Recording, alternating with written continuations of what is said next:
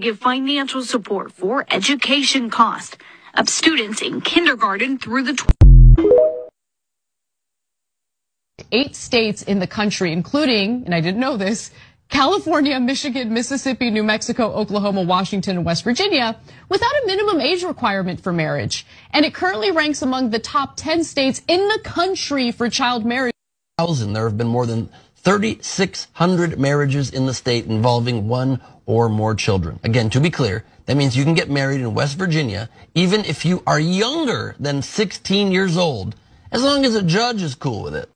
300,000 girls and boys in the United States were married before reaching 18 years old between 2000 and 2018. Under current Tennessee law, one can get married as young as 17 years old, but you'd have to. Do you know any kids who have been married at age 12? That was the law. You voted not to change it. Do you know any kids who have been married at age 12? I don't need to. I do. And guess what? They're still married. Gentlemen. And they have the nerve to call Democrats groomers? Fit of being born in a marriage. I don't see that as a good state policy. If they're both 16 years old and they can consent to sexual relations at 16 and they're about to have a baby, why wouldn't we want them